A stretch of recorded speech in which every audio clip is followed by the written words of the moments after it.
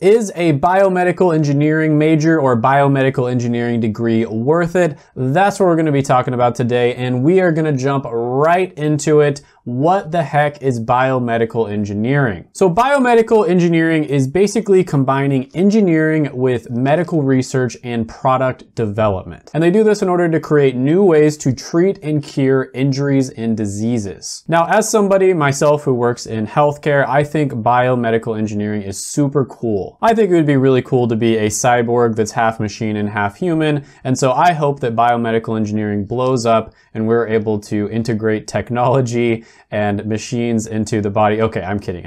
I don't want to actually be a cyborg, but I think you get the idea. I think it's really cool. Now with this degree, you're going to have a firm grasp of engineering principles like mathematics and science, but you're also going to combine that with a little bit of healthcare knowledge. So you're going to be taking a lot of anatomy and physiology classes. Now, because of the fact that you'll be making products that human beings will quite literally be using, not just physically, but they might be inside of somebody's body, you have to think of things from a little bit of a marketing perspective as well. A lot of people would be very weirded out by putting some sort of technology inside of their body, and so you need to make things as ergonomic and pleasing as possible. Now, around 7,400 people graduate with this degree every year, so I'd say it's kind of mid-tier. It's not extremely rare, but it's also not a very common degree either. Now, in these videos, I like to break things down into 4 different sections, and the first one we're going to be talking about is going to be salary or earning potential. Now, with this degree, you'd expect to make around $67,000 a year starting out and $116,000 in mid-career pay. You can compare that to a high and low paying type of degree, and you'll see that this is on the higher paying side. As a biomedical engineer, you'd make around $91,000 a year or $43 an hour. Another career path you might go down is becoming a materials engineer, and they make around $93,000 a year and $44 an hour. Now, there are some related occupations that you might end up going down, and I'll have some of those pop up on the screen right now. You can check those out. You can pause the video if you want to. And another thing to mention here is that engineers in general over a lifetime make really good money, actually more than any other type of degree at around $3.5 million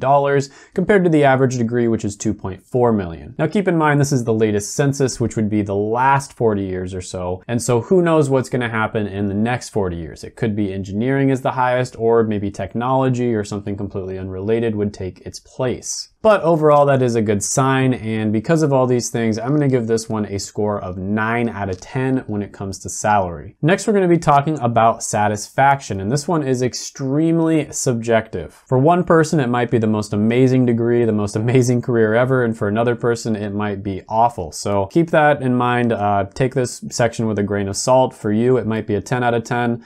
Put your own score in there. With that being said, I like to focus on meaning and job satisfaction because these are the 2 most subjective things that we can look up and measure on the internet. So when it comes to meaning, which is basically how much you think your career positively impacts the world, payscale shows that biomedical engineering is at around 72%. You can compare that to ones that have high and low meaning scores, and you'll see that it's definitely on the higher side of things. Now, if you get this degree and you actually end up becoming a biomedical engineer, it gets even better. They have a meaning score of 82%, and if you look at their job satisfaction, it is 69%. And again, you can compare that to one that has really high scores and one that has really low scores, and you'll see that it is on the higher side. So if you are able to become a biomedical engineer, you'll likely be very happy and satisfied with your job. On top of that, engineering majors in general tend to be degrees that people end up not regretting. Engineering is the 3rd least regretted type of degree. Only around 15% of people regret it, and the main reason is because some of the better jobs out there are going to require an advanced degree like a master's or a doctorate. With that being said, like I mentioned before, this is extremely subjective. It could depend on the company you work for, the particular career path you went down, the industry that you end up working in, where you live, the people you work with. There's so many different things that are going to influence how happy you are with your job. I think one of the reasons this one has such high job satisfaction and meaning is because you are very directly helping people. So a lot of the time you're going to be designing devices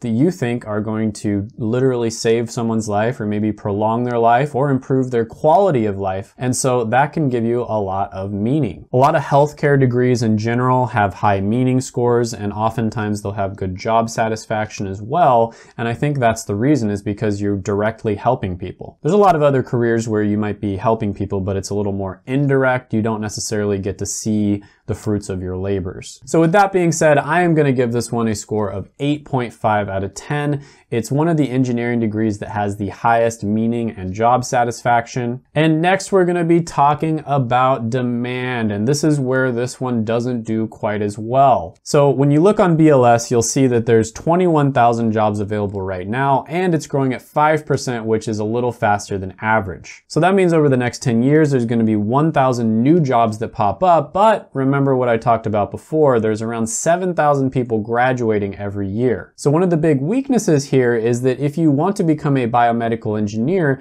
you don't necessarily have to get a biomedical engineering degree. A lot of people who go down that career path get mechanical engineering degrees, and then they just specialize and take extra classes in order to become biomedical engineers. And on top of that, if you get a mechanical engineering degree, you've got a lot more flexibility. There's so many other career paths you could go down. So if your plans don't work out for whatever reason, maybe you meet somebody and you decide that you're gonna sell everything and move somewhere so that you can marry them, you have other options. Whereas if you get a biomedical engineering degree, it's not gonna be nearly as flexible. You are pigeonholing yourself somewhat. Now, one career path you might end up going down is becoming a materials engineer, and they have around 27,000 jobs available now, and they're growing at 2%, which is slower than average. So that one is going to have a lot of the same problems. Now, when it comes to unemployment in general, of course, you know, things could be different here in 2020. There's not any good statistics out right now on the specific degrees, but generally speaking, STEM degrees have favorable unemployment rates, and engineering degrees are some of the best out of all the STEM degrees. Now, one little test I like to do is to look up biomedical engineering degree on monster.com, and you'll see that around 2,750 jobs pop up, meaning there's around 2,700 jobs that have that specific keyword in their job description. Now, again, you can compare this to a really good one and a really bad one, and you'll see that it's kind of on the lower side. There's not that many employers or hiring managers out there that are looking for people with this specific degree. So again, that is a little bit of a red flag, but one thing I always like to say about engineering degrees is even if you don't end up working in the specific engineering field that you were going for, i.e. biomedical engineer, a lot of the time they just tend to be a little more well respected than other types of degrees. So for instance, you might give up on being a biomedical engineer and then you apply for a completely unrelated job in business, for instance, and you might end up getting it just because of the fact that engineering degrees tend to be well respected. And you can see that when top companies are surveyed on what majors they're looking for to hire,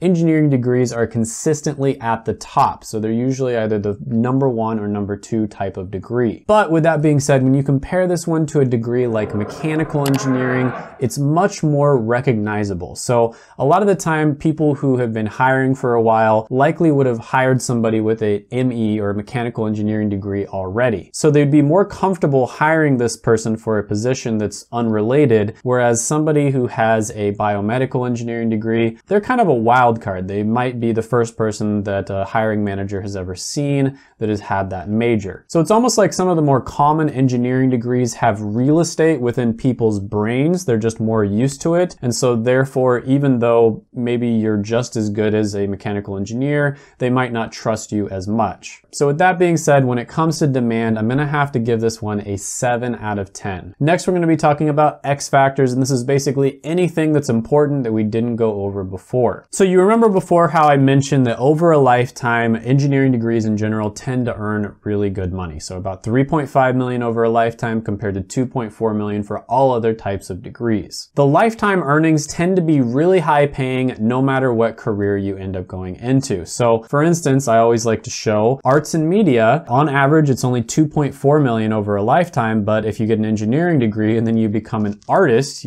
arts and media, you're gonna earn around $3 million.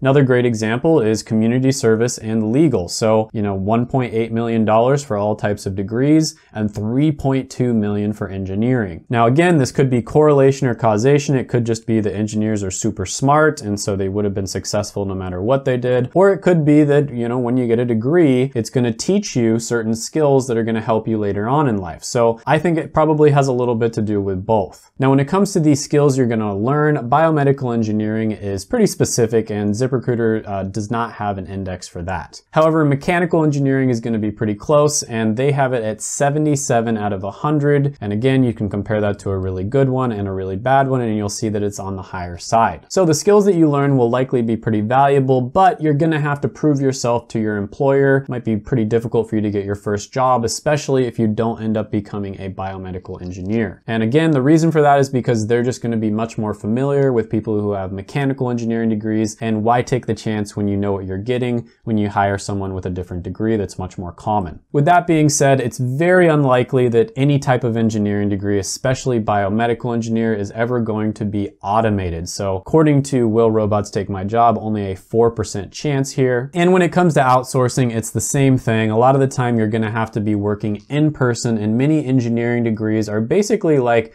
the middleman between a technician and a scientist. So you're someone who's going to be actually touching things in person, and that's just never going to be able to be automated or outsourced. Part of it might be, but definitely not all of it. There's a lot of creative intelligence involved there, and I just really doubt that it'll ever be fully outsourced or fully automated. And if it is, then pretty much everything is going to be by that point. Now, another thing I always like to mention is that engineering is a great segue into entrepreneurship. And the reason I say that is because it's the #1 type of career that creates the most millionaires as well as billionaires. And I think the reason for that is because it basically just teaches you practical problem solving. And so a lot of the time you're going to be working a few years, you get some skills, you get some experience, and then you're going to recognize an opportunity where there's a problem that isn't currently being solved. And if you're able to solve that problem, bring value to the market, then there's a very good chance that you can become a millionaire. But I always like to mention as well, engineering's tough. There's a really high dropout rate, and there's a reason for that. I have spent a lot of time around engineers, and I'm telling you, they're pretty much just studying all the time. Now, with this one, I think it's really a dark horse candidate. So it might not necessarily be really good right now. And the reason for that is because a lot of the time, the same jobs that you could get with a biomedical engineering degree, you can do with a mechanical engineering degree, and then you'd also have a lot more flexibility. But with that being said, this one is a dark horse candidate in my opinion. I think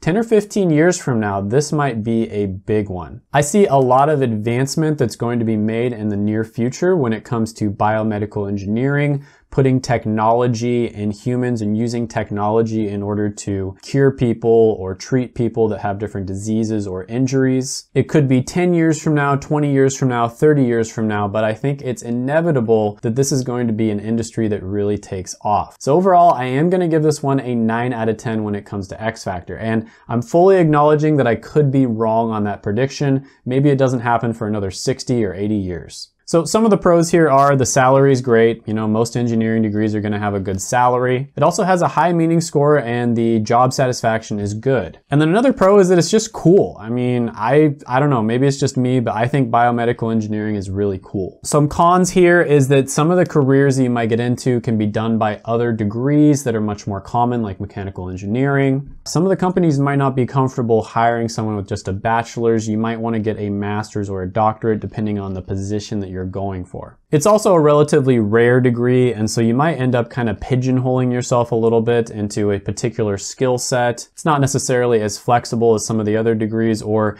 maybe it is as flexible, it's just not recognized as being as flexible, if that makes any sense. So the overall score here is going to be an 8.375 out of 10. This can be a very good one for the right person. As always, make sure you do your research on this, make sure you plan it out, do your due diligence, figure out what career you're going for, talk to people who are in that career, and make sure you know exactly what you're getting yourself into. If you want help doing research on different degrees and you don't want to wait for me to make a video about it, check out my college degree ranker down in the description below. I do think it's the best resource that has been created for people who are trying to figure out what degree would be best for them. Gently tap the like button, smash the subscribe button, ring the notification bell, comment down below any thoughts, comments, criticisms, etc. that you have on the video. Share the video, that actually helps a lot. And before you leave, check out my other videos right here. I made them just for you.